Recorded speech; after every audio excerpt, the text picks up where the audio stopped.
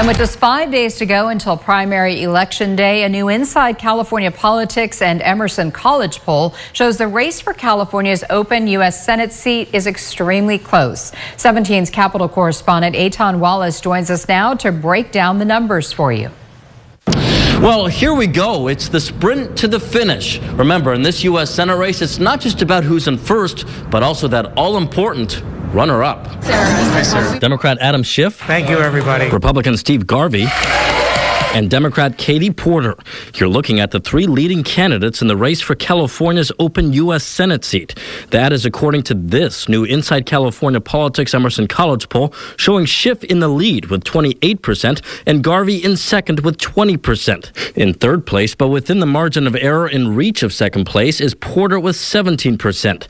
Democrat Barbara Lee rounds out the top four at 8%, while all other candidates polled at 2% or lower. I think the main takeaway here is that Schiff is likely to take that number one spot, but that second place, that is up for grabs. Matt Taglia helped organize and conduct the poll. He says it's important to remember this race is part of the state's top two primary system, meaning the top two vote getters will advance to compete in the November general election. All the more so, why Taglia notes much of the attention is now on Porter and Garvey as they duel it out for runner-up. We see a real tightening for second place, so I think that's the headline here. He also says something to watch closely is this. 17% of voters say they are still undecided.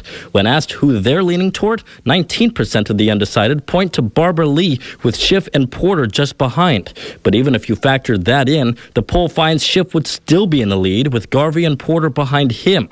As for Lee, without that baseline of support, it might just be too little too late. In the race for the White House, the poll found that Joe Biden and Donald Trump will easily win their respective primaries in California, a state where voters say their top issues include the economy, housing affordability, and immigration.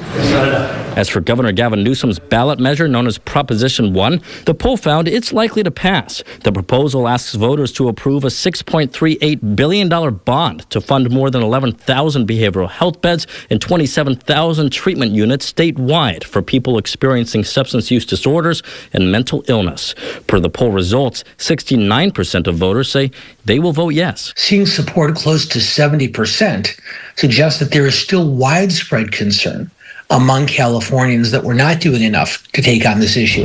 And the poll also found Governor Gavin Newsom's approval rating stands at 49%, while his disapproval rating stands at 39%. That is significant given a new recall effort launched just this week with the goal to oust him from office. Reporting from the state capitol, Eitan Wallace, 17 News.